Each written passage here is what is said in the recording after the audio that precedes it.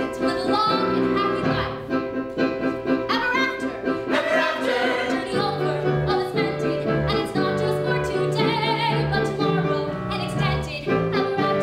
Ever after, my friend. Well, I've come home to find you waiting. One more song, one more day, one day more.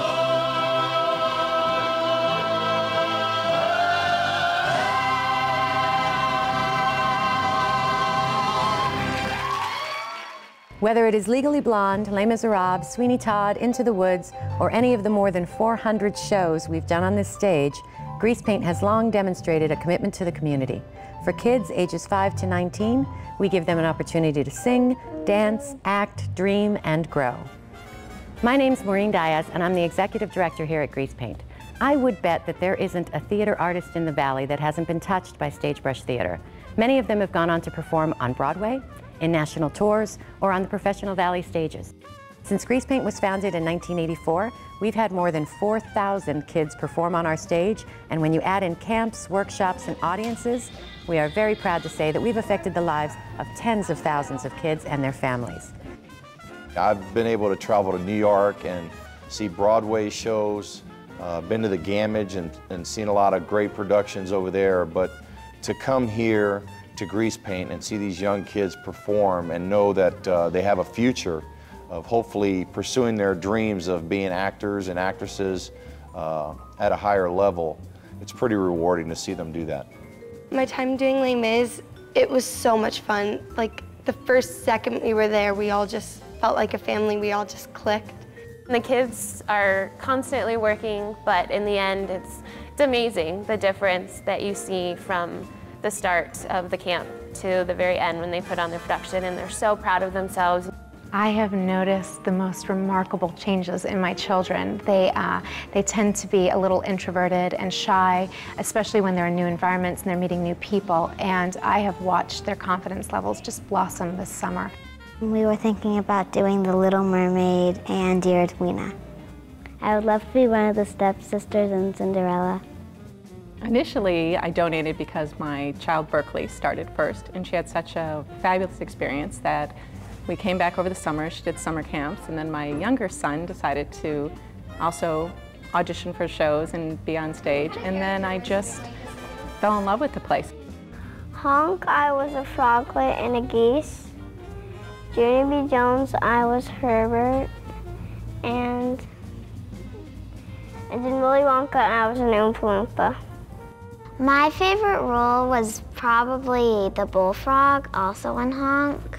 Over the past 4 years, we have seen our audiences grow to the point where our shows are consistently sold out. We've seen the number of kids auditioning here at Greasepaint double.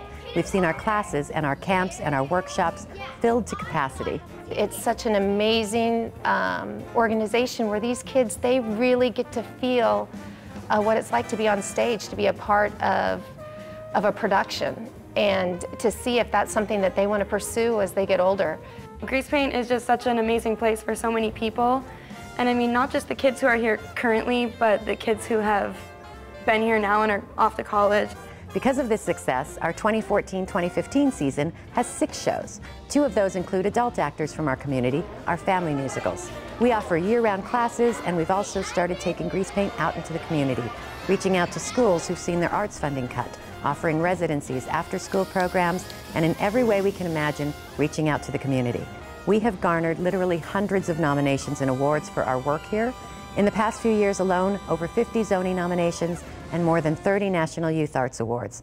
We want to continue to grow, and my hope is that we can continue to offer opportunities for more kids here, and that's where you come in. On August 26th, Scottsdale Mayor Jim Lane and the City Council voted unanimously to renew our lease on Stagebrush Theater for 10 years. That lease is contingent upon us raising $80,000 for necessary repairs to the building. During the next 5 months, we have to upgrade our electrical systems, replace our 25-year-old HVAC systems, repair and repaint the exterior of the theater. If you can help, please do so. If you know someone who can help, please introduce them to our little theater company. We do big things, and we can continue to do that with your help. We're in the brotherhood of man, dedicated to giving all we can. Oh, aren't you proud to be in that fraternity, the great big brotherhood of man? Do you hear the people sing? Say, do you hear the distant drums? This is the future that they bring us tomorrow comes.